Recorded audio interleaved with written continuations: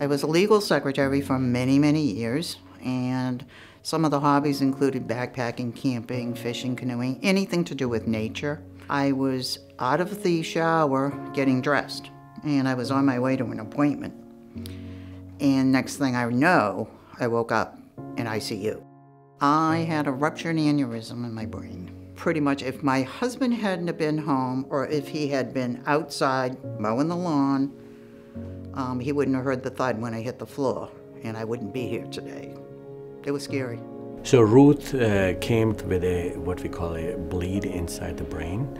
It's a subarachnoid hemorrhage, and most of the subarachnoid hemorrhages occur from a rupture of a brain aneurysm. Fixed the aneurysm by using minimal invasive approach and placed coils inside the aneurysm. Ruth then had her standard routine 6 months follow-up.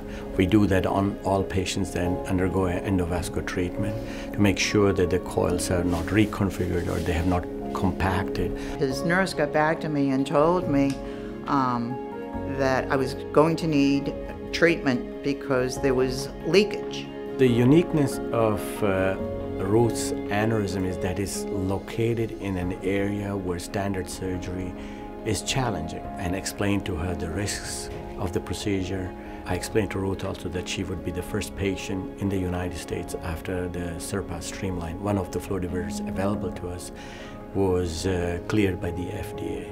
One of the most advantage, I think, of the device is the precise placement, that it opens up all the time, it doesn't twist.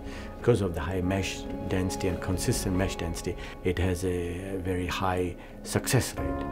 So these things make the device very, in my experience, very attractive over other devices. He showed me everything as far as, the imaging, what it looked like, what they did, and explained everything, and I left there like, thank God I was here. I really didn't have any problems, and after the Stryker flow diverter was put in, you're brought up, especially when you start getting older and you hear of all these things that you're supposed to be doing for yourself, like getting exercise, eat properly and all that.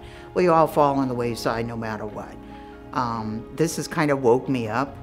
I'm starting to do the things I should have been doing a lot more of, but now with a different attitude, because now I'm not doing these things because I should, it's because I can. Stop and smell the roses, appreciate the day. Be in the moment, do what you're doing and enjoy it. If it wasn't for them, where would I be? How would I be? Maybe I'd still be here, but maybe I wouldn't be in this condition. I would say a great big thank you, and they know that I mean it.